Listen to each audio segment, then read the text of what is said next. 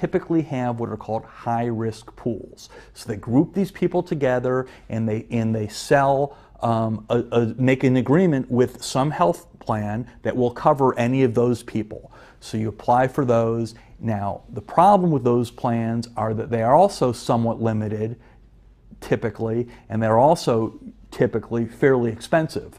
On average, I'm thinking for a single person, they can be as high as $400 or $500 a month. So these are not cheap plans, but that varies from state to state. The other thing that you need to be concerned at with these kinds of plans is how much they pay. They tend to be somewhat limited in how much